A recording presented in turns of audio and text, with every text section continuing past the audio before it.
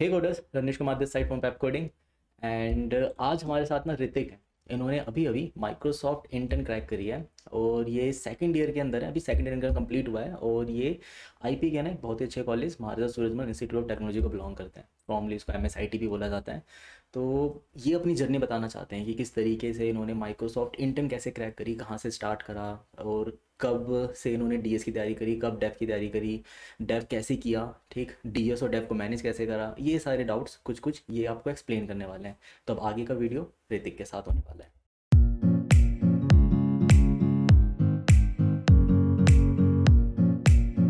Hi guys, Ritik this side. So I just grabbed an internship offer from Microsoft and I just completed my second year from Maharaja Surajmal Institute of Technology. I'm doing computer science engineering. Yeah, so let's start. Let me just tell you about my coding career and journey. Like how I was able to crack this Microsoft in just my second year. So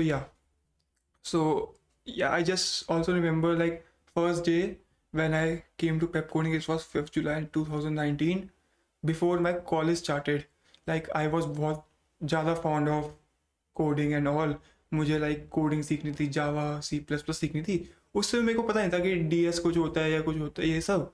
मेरे को लगा coding institute है, coding सिखाएगा, coding सीखते हैं। आया तो recursion करा, रजनीश भैया का पहला बैच था ये, तो हमने रिकर्शन वगैरह पढ़ा। स्टार्टिंग में मेरे को लगा यार रिकर्शन पढ़ने के बाद यार ये कोडिंग तो यार आज तक ही करेंगे, यही होती है कोडिंग असली।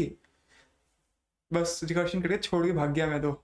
एक दो महीना करा था रिकर्शन, बैक ट्रैकिंग वगैरह छोड़ के भाग गया। फिर कॉलेज में गया तो यार मेरे को रिकर्शन वगैरह आता था, तो मेरे को बस यार कोडिंग नेक्स्ट लेवल पे आती थी। मेरे को लगता था उस समय कि यार बाकी किसी को कुछ आता ही नहीं है उस समय। फर्स्ट ईयर में किसी को कुछ पता नहीं था उस समय। तो लेकिन जब बच्चों ने फिर रिकर्शन वगैरह कर लिया तो मेरे को लगा यार पीछे हो रहा हूँ। उस समय पेप कोडिंग आता है अनलिमिटेड रिवीजन, कभी भी आओ रिवाइज करके चले जाओ। तो मैं आता था, मैं आया अपना मस्त, भैया को बोला भैया ट्रीज पढ़ा दो। नेक्स्ट बार जब भी चालू हो रहा उसमें ट्रीज पढ़ा दो, लिंक लिस्ट, जैक्स, क्यूज ये सब पढ़ लूँगा, इससे क्वेश्चन सॉल्व कर लूँगा। तो ये सब पढ़ा। उसके बाद मैंने कहा यार बहुत कुछ आ गया, फिर छोड़ के भाग गया मैं तो। बहुत छोड़ के भागा गया कोडिंग में लिटरली, और बहुत बार आया हूँ। मतलब मैंने कितने ही बैचों में अटेंड कर लिया कोर्स।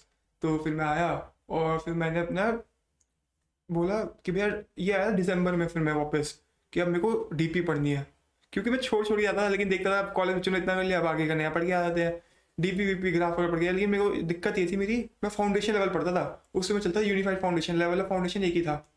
तो भैया दोनों पढ़ाते थे, मैं ऐसे फाउंडेशन पढ़ के भाग जाता था। मैंने कहा भैया इससे आगे नहीं पढ़ना मेरे को, और बस चल जाता। फिर जब फर्स्ट ईयर खत्म हो, मेरे को लगा अब चाहिए मेरे को इंटर्नशिप चाहिए। बहुत जुनून सा मार था मेरे उसमें। तो मेरे को लगा अब कोडिंग थोड़ी प्रैक्टिस करता हूँ। मैंने भैया को बोला भैया मेरे को रिवाइज करना पूरा बैच स्टार्टिंग से एंड तक। तो बोलते यार अब तो यार यूनिफाइड फाउंडेशन टाइप नहीं रहा, अब फाउंडेशन और लेवल अप हो गया चेंज। तू बता दे वो किस में आना है, तू अपने आप को किस में अटेंड करना चाहता है उसमें अटेंड करवा देंगे तेरे को। तो मैंने कहा भैया फाउंडेशन बहुत पढ़ लिया मैंने, सीधा लेवल अप करते हैं। तो मैं गया लेवल अप में, वो भी लेवल अप में मेरे ख्याल से पहला दूसरा बैच ही था इनका। तो लाइक मैं लेवल अप में गया, मैंने लेवल अप पढ़ा मस्त एकदम। एंड उस समय साथ साथ मैंने कहा यार फिर रिकर्शन आ गया उसमें स्टार्टिंग में। मैंने कहा रिकर्शन पीछे ही नहीं छोड़ना मेरा। तो मैंने कहा कोई नहीं, इसको बैच पे नहीं छोड़ने वाला, मैं डेवलपमेंट भी पढ़ता हूँ साथ साथ। तो मैंने बेसिक HTML CSS मैं रीड कर रहा था उसमें लिटरली। डेवलपमेंट मेरे को पता नहीं था क्या होती है, मेरे को HTML भी नहीं पता था, और डेवलपमेंट कैसे करते हैं मेरे को बिल्कुल नहीं आइडिया था कुछ भी। तो मैं गया, बेसिक HTML पढ़ा, CSS पढ़ा, जावास्क्रिप्ट रीड कर रहा था लिटरली। एंड ये सब प्रोजेक्ट्स बना नहीं पा रहा था मैं उतने अच्छे। नेट पे देख देख के कॉपी पेस्ट कर रहा था, खुद के बन नहीं था, आइडियाज आ नहीं रहे थे। लेकिन था यार DS चल रहा साथ साथ, लेवल अप चल रहा साथ साथ, लेवल अप खत्म करते हैं उसके बाद देखेंगे आगे क्या होना है। तो मस्त लेवल अप खत्म करा जून जुलाई तक। लीड कोड भी उस समय अच्छा सा हो गया था, लाइक लीड कोड पे मेरे क्वेश्चन भी हो गए थे 400-500। एंड GFG वगैरह पे मतलब अच्छे खासे क्वेश्चन हो चुके थे उस समय तक मेरे। एंड मेरे को इतना कॉन्फिडेंस आ गया था क्योंकि लीड कोड में रैंक वैंक भी आ रही थी अच्छी खासी। तो ठीक है, ये सब चलता रहा। फिर मैंने बोला यार DS कर लिया। उसमें मेरे को पता था कि डेव में DS यूज़ करके कर सकते हो, DS उसमें आती नहीं थी उतनी। तो मेरे को यार DS कर लिया, अभी इंटर्नशिप तो लगनी है तो फ़ायदा कुछ तो उठाऊँ यार, पैसे वैसे कमाने तो सबका मन करता है। तो मैंने कहा यार TA करते हैं, बेस्ट तरीका है पैसे कमाने का DS से। तो मैंने भैया को फ़ोन किया, भैया TA करना है मेरे को। मैंने उनको बोला पैसे की, मैंने बोला प्रैक्टिस करनी है मेरे को, TA करना है मेरे को। तो मस्त मैं TA करने आ गया। और ये लकीली प्लेसमेंट प्रोग्राम में वो TA ऑफर करी इन्होंने। तो उसमें क्या था like level up and foundation के लिए TA रखा, तो उसके बदले मेरे को वेब डेवलपमेंट इंटरव्यू पर फ्री में दे दिया। तो और बहुत अच्छा हो गया। लेकिन मेरे को डेव आती थी, मैं जाता था इनके, देखता था कि डेव में पढ़ाते क्या है, कैसे पढ़ाते हैं। तो मैं गया, मैं देखा भैया पहले क्लास में प्रोजेक्ट करा रहे हैं। मैंने कहा यार ये तो वही चीज़ करा जो मेरे को चाहिए थी। तो मैं, लेकिन यार अब 100 बच्चे थे बैच में, सब सेम बना रहे, मैंने कहा ये तो नहीं करूँगा मैं। तो मैं जाता था इनके आइडियाज़ चुरा के लिए आता था कि अच्छा भैया ये चीज़ यूज़ कर रहे हैं, और अपना कोई एक आइडिया बनाता था, उसमें इनकी इम्प्लीमेंटेशन डाल देता था। तो प्रोजेक्ट अलग भी हो गया और सीखने वाली चीज़ें मैंने सीख भी ली इनसे। तो प्रोजेक्ट में सेम मिल रहा है बाकी बच्चों से।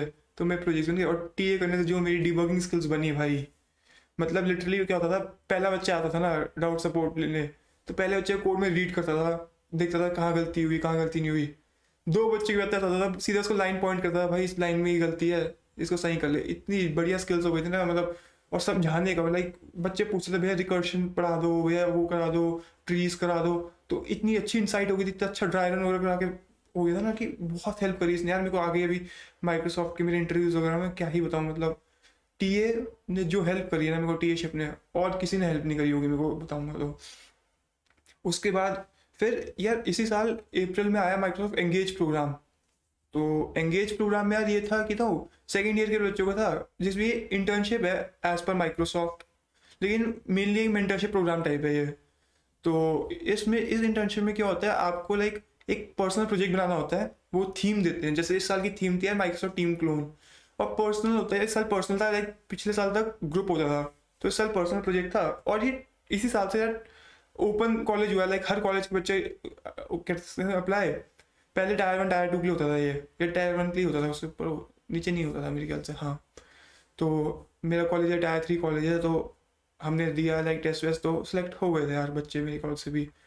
फिर मतलब ऑलमोस्ट जिन्होंने टेस्ट अच्छा दिया था सब सिलेक्शन हो गया था। उसके बाद ये करा, तो इसमें मैं वो प्रोजेक्ट बनाया था, लेकिन प्रोजेक्ट में था इंडिविजुअल प्रोजेक्ट, और ग्रुप्स बनाए थे यार। ग्रुप्स अच्छे थे, ग्रुप से तो मेरे को इंटरेक्शन मिली बहुत अच्छे से बच्चों से, ऑल ओवर वर्ल्ड। मतलब आईआईटी के बच्चे थे, ट्रिपल आईटी के बच्चे, सब बच्चे थे, तो उनसे इंटरेक्शन मिली थी अच्छी खासी। मेंटर एलोकेट हुए थे मैं 2, तो 2 मेंटर जो एलोकेट हुए थे, तो दोनों लाइक यार SD2+ थे। तो उन्होंने जो इंसाइट दिया, और लिटरली यार प्रोजेक्ट बनाते हैं हम खुद, लेकिन एक इंडस्ट्री में जो मेथड होते हैं प्रोजेक्ट बनाने के, इसमें हमने एजाइल स्क्रम मेथोलॉजी यूज़ करी। तो मेथड जो होते हैं ना, उससे प्रोजेक्ट यार अलग लेवल का निकल के आता है अपने आप ही। उस मेथड को इम्प्लीमेंट करोगे ना, कुछ तो फर्क आता ही है यार प्रोजेक्ट में। वो तो मैं बोल सकता है, जब तक इम्प्लीमेंट नहीं करोगे ना तुम्हें लगेगा बकवास है ये सब चीज़ें। मेरे को भी पहले लगता था, लेकिन अब मैं बोलता हूँ यार इम्प्लीमेंटेशन जो उस मेथोलॉजी से होगी ना, तो फ़र्क आएगा, प्रोजेक्ट बहुत तगड़ा बनता है उससे। तो प्रोजेक्ट बनाए, एंड फिर मेरे को इंटरव्यूज़ मिले। तो इंटरव्यू में क्या था यार, एक मेरे को मिला टेक्निकल इंटरव्यू। यार मैं क्वेश्चंस तो डिस्कस नहीं कर सकता इधर, क्योंकि कुछ पॉलिसी है उनकी कि क्या थे, लेकिन मैं तुम्हें एक इंसाइट बता सकता हूँ क्या था इंटरव्यू में। टेक्निकल इंटरव्यू में यार देखो, मैं बोलता हूँ यार इंटरव्यू, मेरा मानना ऐसा है कि इंटरव्यू कोर्स तुम खुद डिसाइड करते हो। अगर तुमने खुद डिसाइड कर दिया इंटरव्यू कोर्स, तो तुम्हारा इंटरव्यू सक्सेसफुल है, तुम्हारा क्लियर होना ही होना है वो इंटरव्यू। और तुमने नहीं करना तो बहुत यार चांसेस फिर कम हो जाते हैं। उसके बाद भी निकलता है लोगों का, लेकिन चांसेस कम होते हैं। तो मैंने इंटरव्यू कोर्स खुद डिसाइड करा। मैंने लाइक वो चीज़ें उसको, इंटरव्यूअर को मैं अपने हर आंसर में कुछ ऐसे पॉइंट्स छोड़ रहा था कि वो नेक्स्ट क्वेश्चन उन्हीं पॉइंट्स पे पूछे, वो अपने क्वेश्चन से पहुंचे ही ना। लाइक कि वो एकदम, मेरे को था यार मैं कोर या DBMS ऊप्स के या ऑपरेटिंग सिस्टम के गंदे क्वेश्चन ना पूछ ले, जो मेरे को भी शायद से ना आते हो, मेरे को थियोरी इतनी नहीं याद हो, तो मैं चाहता हूँ वो ना पूछ ले। तो इसलिए मैं अपने आंसर्स में एक लूप होल छोड़ रहा था, एक पॉइंट ऐसा छोड़ रहा था कि वो उसी से पूछते जाए। तो इसलिए, और वही एक्सपेक्टेड था, वही हुआ। लिटरली मैं एक एग्जाम्पल तुम्हें बता सकता हूँ, लाइक इंटरव्यू वाला तो नहीं बताता, चलो एक एग्जाम्पल बताता हूँ। जैसे तुम्हें कोई पूछ रहा है रिएक्ट और एंगुलर के बीच में डिफरेंस, तो बेसिक डिफरेंस तो सबको होता है और हर बंदा बताएगा। लेकिन तो जो बंदा यार वर्चुअल डॉम और रियल डॉम की बात करता है ना, तो वो लगता है कि हाँ ठीक है कुछ अलग बताया है इसने, तो मैं जानबूझ के वो बोलूंगा कि interview next question virtual Dom और रियल डॉम पे पूछेगा, तैयार करके जाओ उसको। और तुमने अगर वो भी बता दिया ना डिफरेंस, तो खुश इंटरव्यूअर, वहीं पे तुम्हारा हो गया, मतलब इंटरव्यू क्लियर हो गया यार। उसके बाद तुम कुछ भी करो, बहुत रियल चांसेस है तुम्हें एकदम बाहर करें या इंटरव्यू तुम्हारा रिजेक्ट कर दे तुम्हें। तो और उसके जो फिर ये फर्स्ट हाफ था इंटरव्यू का, टेक्निकल राउंड का। सेकंड हाफ था DS क्वेश्चन। DS क्वेश्चन यार, वो क्वेश्चन इंटरव्यू बता रहा है मस्त एकदम, बहुत लंबी चौड़ी स्टोरी टाइप थी, प्रॉब्लम स्टेटमेंट वगैरह थी। मैंने कहा ठीक है, लेकिन क्वेश्चन देखते यार मेरे को क्लिक कर गया कि ये मैंने ऐसा कुछ कर रखा है एंड मेरे को आइडिया है कैसे कर सकते हैं। मतलब टीए कर रखा था ना यार, एक आइडिया लग जाता है आराम से कि कैसे क्या करना है। उसमें कुछ डर ही नहीं लगता फिर कभी। तो मस्त मैंने कहा इंटरव्यू को, मेरे को बस आप 2 मिनट दीजिए सर, मैं एक पेन पेपर पे जल्दी से अपना पीओसी वगैरह लाइक अपनी कुछ टेस्टिंग वगैरह कर लेता हूँ कि हाँ मैं जो सोच रहा हूँ सही होगा, उससे बनेगा नहीं बनेगा सोल्यूशन। वो करा मैंने इतना कॉन्फिडेंस जब बन गया ना, मेरे दिमाग में आ गया ब्लूप्रिंट की हाँ ऐसे करना है। फिर तो यार वो टीए वाली काम आई चीज़ें कि मस्त एकदम, बस जैसे बच्चों को समझाता था ना बैठ के, वैसे ही मस्त गया उधर इंटरव्यू के सामने, बोला सर यस, तो let me just try with some dry run and all. तो मैं ड्राई रन करके समझाया उसको, कॉन्सेप्ट बताया, सूडो कोड तक लिखा। मैंने सूडो कोड लिखता नहीं उतना, लेकिन कॉन्फिडेंस इतना हाई लेवल पे चल गया था, उसमें सूडो कोड लिखा। और जिसमें कोड लिखा ना लाइक लिटरली वेरिएबल्स ऐसे ऐसे चूज कर, मैंने बोला, बात हुई थी मेरी एक दिन पहले कि भैया इंटरव्यू तो कैसे कर, बोलते यार जो भी करियो लेकिन वेरिएबल्स अच्छे चूज करियो, ABCD ऐसे वेरिएबल्स मत लियो यार, बहुत बेकार लगता है वो। तो इतने अच्छे वेरिएबल्स लेके कमेंट वगैरह करके ना लाइक इंटरव्यूअर लिटरली खुश हो गया। और ये सब मैंने 10 मिनट के अंदर ही कर दिया, आधे घंटे का होता है क्वेश्चन, 10 मिनट के अंदर ही हो गया ये मेरा। तो इंटरव्यू लाइक अब क्या करूँ यार, अब तो कुछ पूछना पड़ेगा इससे टाइम। तो अब यार एक होता है ना, आप जो चीज़ पार कर जाते हैं लाइक आप कोर वगैरह के क्वेश्चन पूछ चुके हो, सब कुछ हो चुका है, तो वापस उस पर जाते ही नहीं है जनरली। तो अब टाइम एंड स्पेस बचा, टाइम एंड स्पेस यार बहुत बात हुई हमारी उस पर इंटरव्यू में लिटरली यार। मैं बोलूँगा ठीक है बिग ओन एडिशन पता नहीं तुम्हें हर क्वेश्चन की, लेकिन यार हर लाइन की तुम्हें टाइम एंड स्पेस बतानी चाहिए, हर लाइन की। लाइक तुम्हें कोड में एक एक लाइन का बताना चाहिए कि किस में कितनी टाइम लग रहा है, कितना स्पेस लग रहा है, कि इंटरव्यू में मेरे से उस पर बात करती है, एक एक लाइन पे करते हैं हम स्टार्टिंग से लेके एंड तक। उसके बाद फिर ये सब एक और सरप्राइज फीचर, एक सरप्राइज क्वेश्चन ने जैसे यार जनरली इंटरव्यू क्या पूछता है कि यार टाइम ऑप्टिमाइज करो, टाइम ऑप्टिमाइज करो, टाइम ऑप्टिमाइज करो। मेरे इंटरव्यू ने पूछा यार स्पेस ऑप्टिमाइज करो, O1 स्पेस में करना है सोल्यूशन को। तो वो भी यार थोड़ा सोचा करा और बता दिया उसको अप्रोच, तो अप्रोच से वो खुश हो गया था कि ठीक है यार अप्रोच सही है, तो अब कोई ज़रूरत ही नहीं आगे कोड करने की इसको। उसकी हाँ टाइम और स्पेस पूछी, उसमें फिर मेरे को टाइम लगा क्योंकि कोड लिखा नहीं था आगे, लेकिन सोचना पड़ा, लेकिन बता दिया था। और मस्त इंटरव्यू, यार इंटरव्यू के आपको एक्शन सब पता चला था कि वो आपका पास हुआ है, रिजेक्ट हुआ है, या क्या हुआ, नेक्स्ट राउंड में गए नहीं गए, तो एक्शन पता चला था कि यार बहुत ही मस्त इंटरव्यू हुआ था मेरा। तो मैं बस खत्म हो गया। उसके बाद मेरे को आया कॉल AA राउंड, माइक्रोसॉफ्ट का AA राउंड होता है यार एज अप्रोप्रिएट, बहुत फेमस इंटरव्यू है ये। माइक्रोसॉफ्ट के सीनियर पोजीशन वाले लेते हैं चेक करने के लिए कि आपने जो अभी तक इंटरव्यूज वगैरह दिए हैं, आपने जो अभी तक अपना प्रीवियस इंटर्नशिप या जिसमें काम करा है माइक्रोसॉफ्ट के साथ, तो उसमें आप लाइक आपने कुछ गेन करा है नहीं करा। एक तो मेन को फाइंड करना ये मोटो होता है, प्लस मोटो होता है कि चेक करने के लिए कि आप उस कंडीशन के या उस पोजीशन के लिए आप फिजिबल हो या नहीं, आप उस पोजीशन के लिए अप्रोप्रिएट हो या नहीं हो। तो ये सब उनका मेन काम होता है। तो मेरी यार बहुत ही सीनियर पोजीशन ने लिया था लाइक माइक्रोसॉफ्ट हैदराबाद कैंपस की, लाइक बहुत एक्सट्रीमली सीनियर पोजीशन ने इंटरव्यू लिया था। तो मैं बहुत टेंस था एक दिन पहले तो यार वो इंटरव्यू ले रही है मेरी, लिटरली ऐसा होता कि शेक था मैं कि क्या होगा क्या नहीं होगा। लेकिन जब इंटरव्यू हुआ यार मैं एकदम शॉक, उनकी लाइक पहले उन्होंने अपने आप को इंट्रोड्यूस करा, मेरे को इंट्रोड्यूस करा, उसके बाद उनकी लाइन थी यार, उन्होंने लिटरली मेरे को मेरी इतनी तारीफ करी ना कि इतना अच्छा रिव्यू आया आपका पीछे से, एंड आपका लाइक लास्ट इंटरव्यूअर ने इतने अच्छे रिव्यूज दिए ना यार, उनके मुंह से यार अगर गुड भी बोल देते हो मेरे को तो बहुत बढ़िया था, लेकिन उन्होंने तारीफ करी लिटरली 1 मिनट मेरी। तो मैं यार एकदम अलग कॉन्फिडेंस हो गया था उसमें इंटरव्यू में मेरा। और उसके बाद यार टेक्निकल राउंड वगैरह अच्छा हुआ था, तो एक टेक्निकल पूछ लेते हैं वो लोग उस राउंड में, लेकिन मेरे से पूछा नहीं क्योंकि टेक्निकल राउंड वगैरह अच्छा था, कुछ था, तो वो वेस्ट नहीं करना चाहते टाइम पे, वो यूटिलाइज करते कि इंटरव्यू में कुछ अच्छा प्रोडक्टिव पूछे।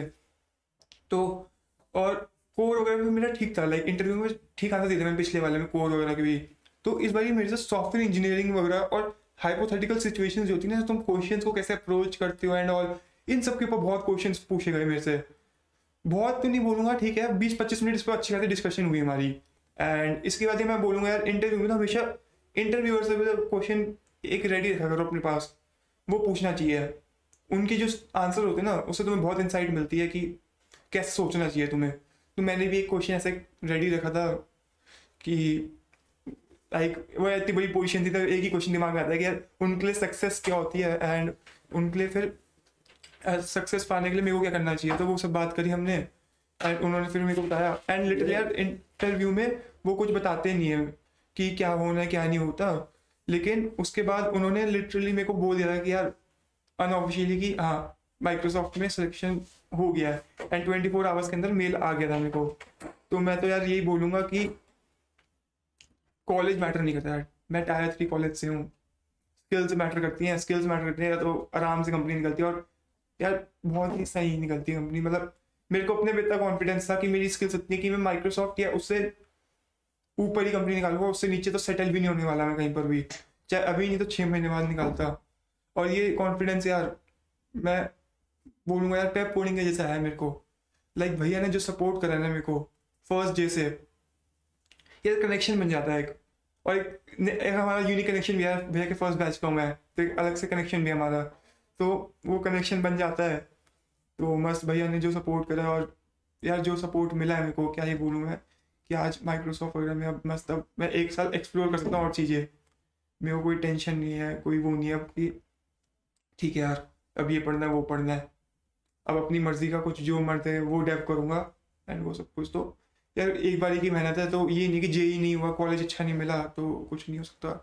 मैं बोलूँगा यार कॉलेज से फ़र्क नहीं पड़ता, कुछ फ़र्क नहीं पड़ता, स्किल्स मैटर करती है बहुत ज़्यादा, सबसे ज़्यादा स्किल्स मैटर करती है।